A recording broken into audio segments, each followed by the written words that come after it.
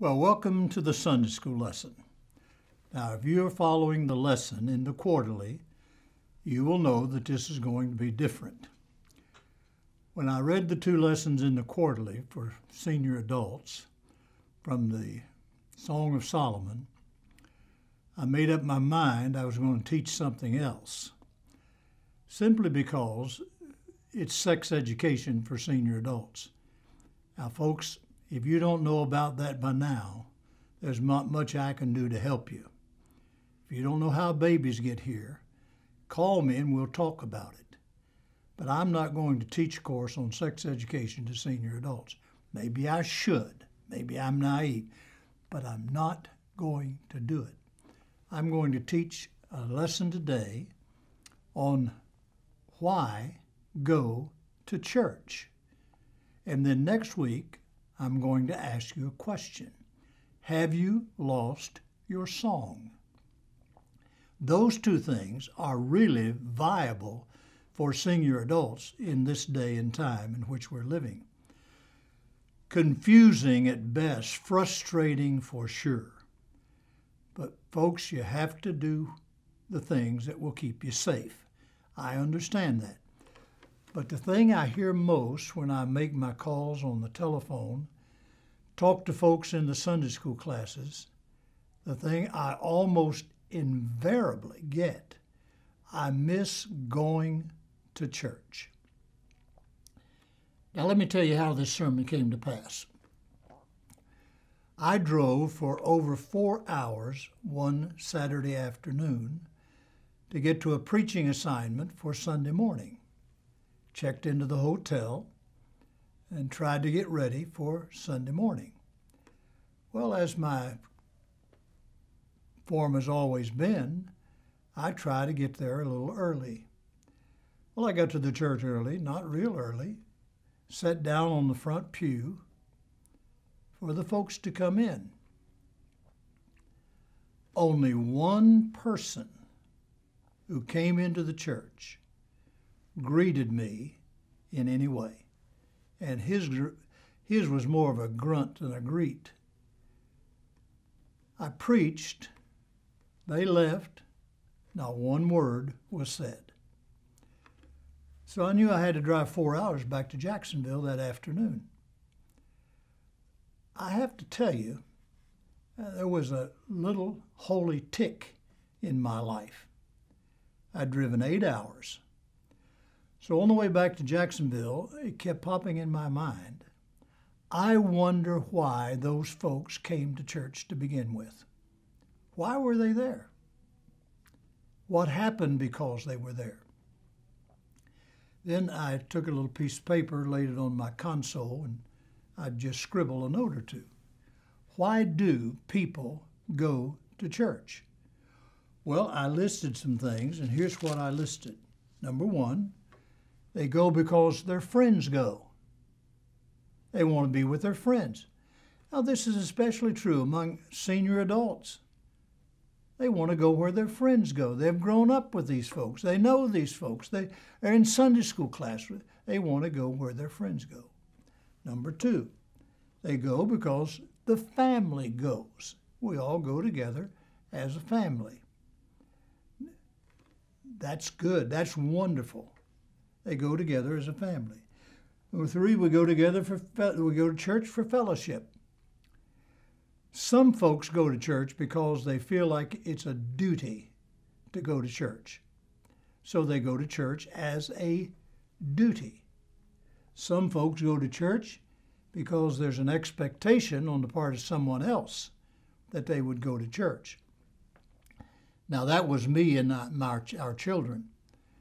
Well, it's not unusual for me to call on Sunday night after church and say to one or all of my 3 kids, how was church today? Now, if there was a long pause, I realized they didn't like that question.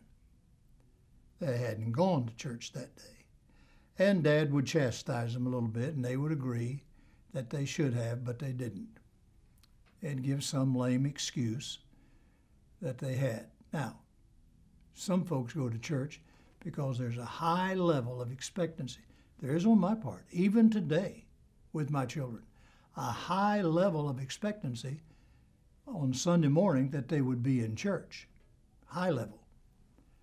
Because every mouthful of food that my children have ever eaten while they were home, that food was provided by the church as they paid my salary. So I have a high level of expectation. Some folks go to church actually to worship God in spirit and in truth. Now, with those things in the background, and by the way, if you were to go through that list again, this could also be the reason why some folks don't go to church. They don't have any friends that go to church. Their family doesn't go to church. There's no expectation by anyone else that they go to church. They feel no compunction of duty to go to church. So the reasons they go could also be the reasons they do not go. There has to be one solid reason why people go to church. Now, I will say this more than one time in this lesson.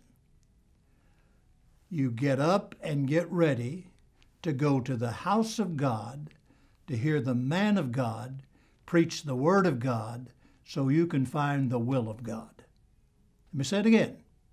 You get up and get ready to go to church to hear the man of God preach the word of God so that you can come to understand the will of God for your life.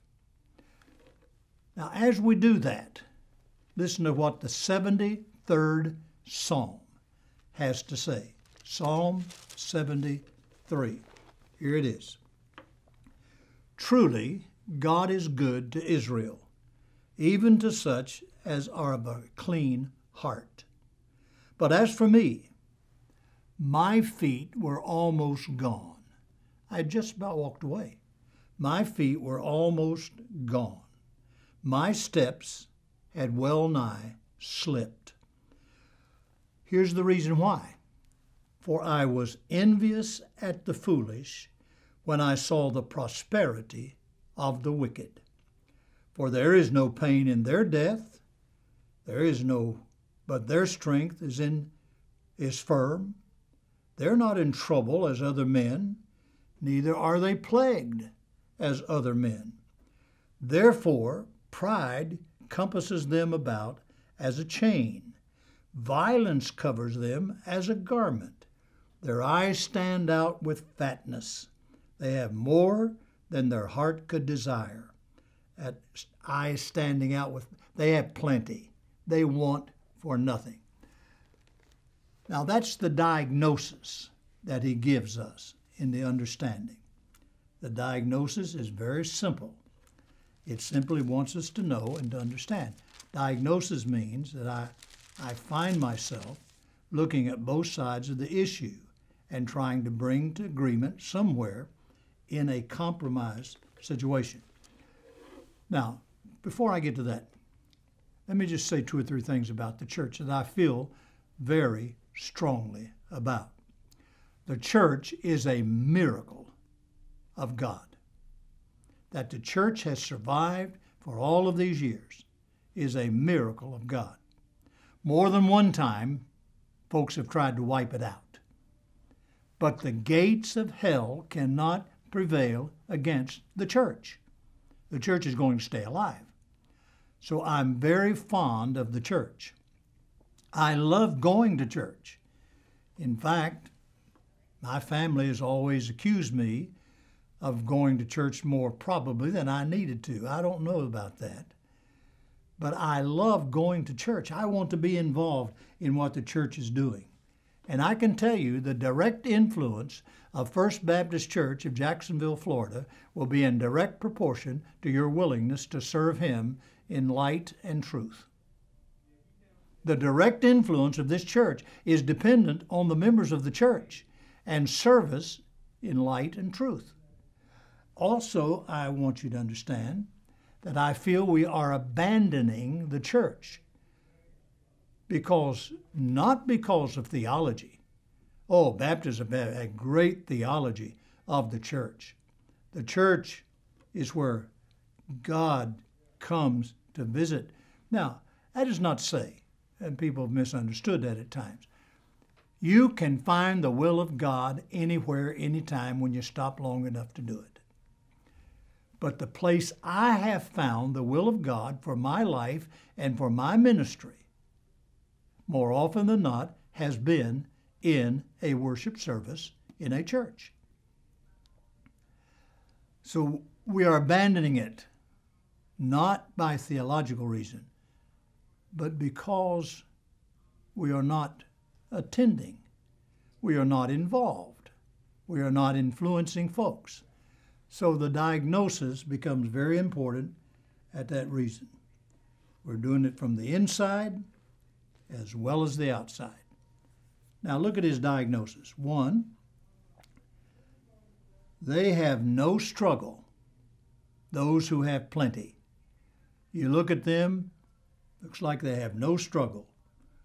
They have no burdens. In fact, they parade their ungodliness. It's like a garment. It's like a chain. They have violence for their clothing. They scoff. They are arrogant. They're carefree. They're gaining wealth. And our mind tends, when we focus on those things, to become envious of the prosperity, to become envious of those who seem to have no struggle. And I use the word seem because they do have struggles. They just seem that they have no struggles, that they can buy their way through, they can buy their way out, whatever they need to do. And so our mind locks into our calculation, and then we miss the best of God. Let me say it again. We diagnose something. Our mind locks into that diagnosis, and we lose the best of God. Prosperity is not the underlining thing about knowing God and why to go to church. I know there is what's called the prosperity gospel. I know that God prospers people, but it's not always financially. It's not always financially. Nancy and I have come through just the roughest days of our 65 years of marriage. And I guarantee you, God gets the glory. And we had good doctors and good nurses, wonderful people. For 23 days, they waited on her needs. Wonderful people. Couldn't have asked for better, couldn't have asked for more. But I know beyond the shadow of doubt, no question in my mind that the great physician was in the room when she went through her toughest time. No doubt in my mind. There's no doubt in my mind that she knew that as well. So don't let your mind lock into what you see. Let your mind lock into God for clarification of what you see. We see what we want to see so we can do what we want to do and justify what we've done.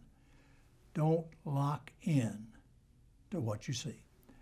Now, the second thing, not only was there the diagnosis, then comes the dilemma. What do I do about the dilemma of going to church? Look at verse 13 of Psalm 73, beginning with verse 13. Verily, I have cleansed my heart in vain. Now, he's in the dilemma. I have cleansed my heart in vain, washed my hands in innocence. For all the day long have I been plagued, chastened every morning. If I say I will speak thus, behold, I should offend the generation of thy children. When I thought to know this, it was too painful for me. Now that's his dilemma. The dilemma is this: do I go to church to hear the man of God preach the word of God so that I can know the will of God for my life? Do I go to church for that reason? That's part of the dilemma. And if I cannot get any understanding in that dilemma, now the horns of the dilemma is this: do I do this, or do I not do this on the basis of what I see?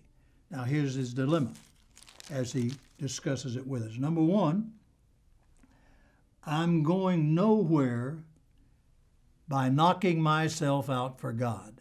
It's getting me nowhere. I'm no better off today than I was last year. It's getting me nowhere. That's part of his diagnosis. I've had a pure heart. I've had clean hands. I just don't understand all of this. I've worked my fingers to the bones, and all I get is bony fingers. I don't see any prosperity. I don't see any this, that, thus, and so. I don't see any of that. I still have confusion.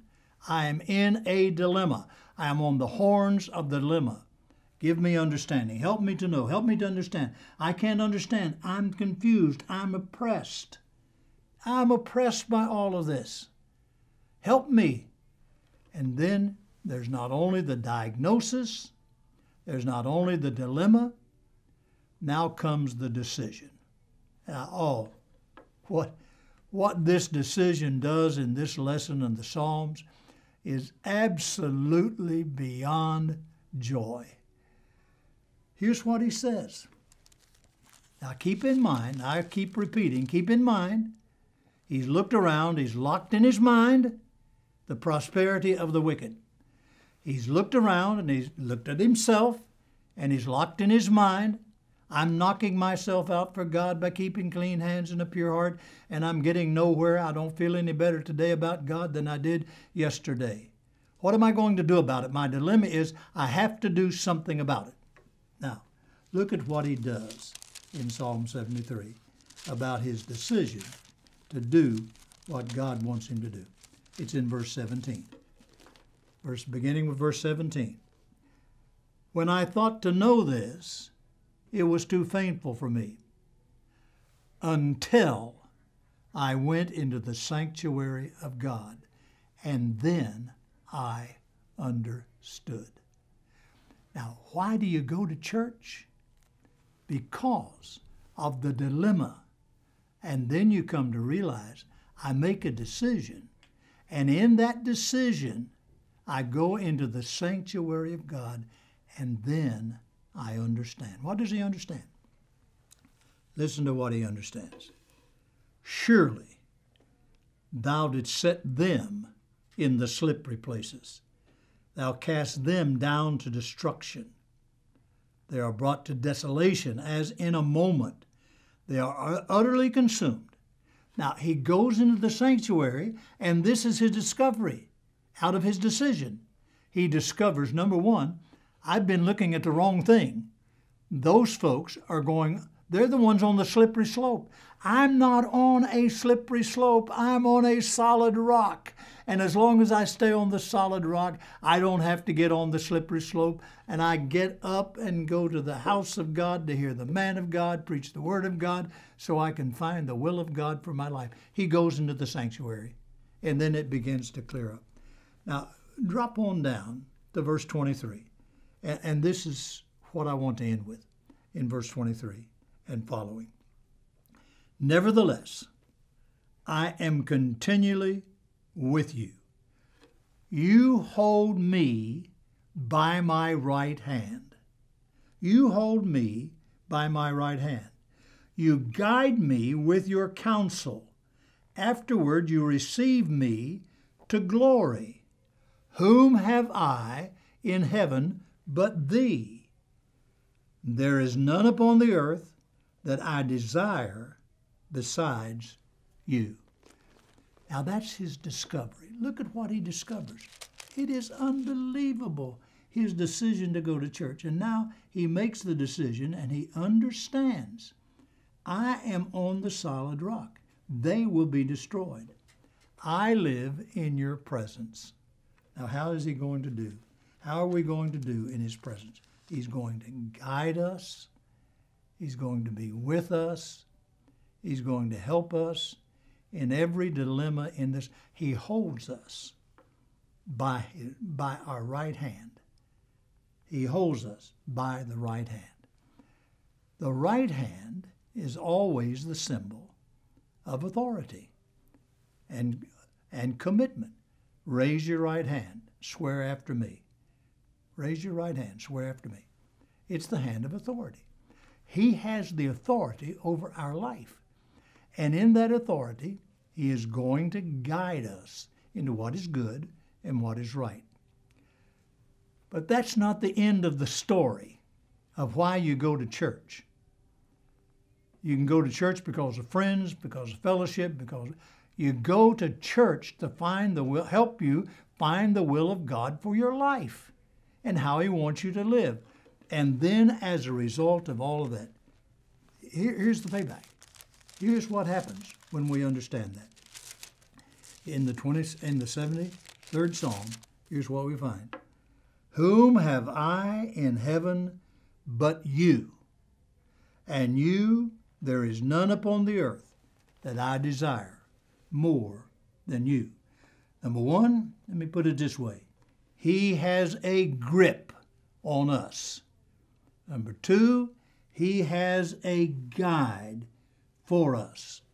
And number three, he has glory for us on the other side. You see, folks, as the people of God, we always ought to live with what's on the other side as well as what's on this side. We ought to think about heaven and our home that he's prepared for us. John 14, I go to prepare a place for you. And if I go again and prepare a place for you, I will come again and receive you unto myself, that where I am, there you shall also be. Thomas said, Lord, we don't know where you're going. How can we know? How can we know the way? Jesus said, Thomas, I am the way.